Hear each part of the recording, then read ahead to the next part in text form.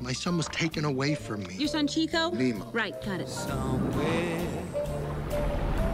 beyond the sea. Fish are friends, not food. Waiting for me. Grab shell, dude! Grab what?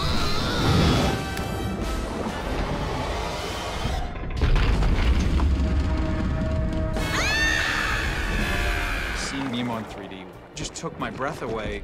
I mean, within about 10 shots, it was like I had never seen a 3D movie before.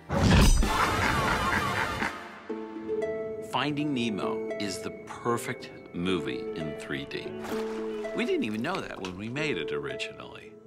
If that's what's so amazing. When we were making Finding Nemo, we worked really, really hard to dial in the ingredients visually of the water to give a sense of depth. And all those little tricks that we did were a huge aid in putting it into 3D. Every scene has this what we call particulate matter in the water. And when you see that in 3D, it's unbelievable. The whole film is gorgeous in 3D. Everything from the beautiful coral reef to the sequence with the sharks down in the submarine. Here's Brucey!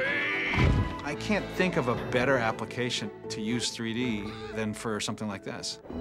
Our goal is to honor the original film. So when looking at Nemo, we keep an eye on the emotional aspects. My son! And use 3D to support that. 3D heightens that connection to the environment. You feel closer to the characters, you feel in more peril when they're in danger. Duck! That's not a duck, it's a pelican! To me, the biggest thrill with Nemo going 3D it's an opportunity to get a whole new generation of kids to see it like it was originally seen.